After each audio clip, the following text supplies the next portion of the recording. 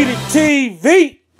Greedy gang, what's up everybody? How everybody around the world doing, man? Today it's gonna be a little short video with this one, but I want to talk about Birdman in the documentary Before Rich Gang. You know, he dropped the track list earlier, man, and I actually seen the documentary myself.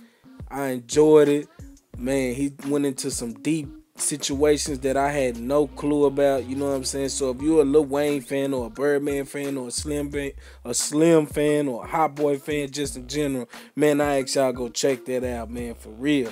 But he dropped some the track list, man, and everybody was digging it. His fans was digging it and all that, man. I listened to a few of the songs and I enjoyed them, man. One of my favorite was with of course, you know, Manny Fresh, man, that Designer Caskets, man. But of course on the album, you know, on the track list, he got Young Boy. He did a song with Young Boy. I love that song too, Ride. Then he did a song with Gucci.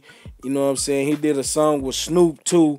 I didn't really get to hear that one yet, but he did a song with the Migos.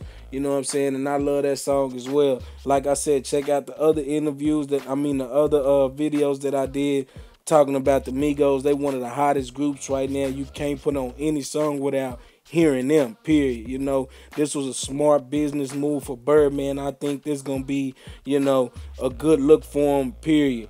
So comment down below, let me know what y'all think, man. Go check out the video if you haven't and let me know, man. I feel like that's gonna be a big one for Birdman. The soundtrack already sounded good and everything. So man, subscribe to the channel, like the video, stay tuned. I'm gonna be bringing more videos, man. We on the road to get 10,000 subscribers. Y'all help me get there. I love y'all, Greedy Gang. We out.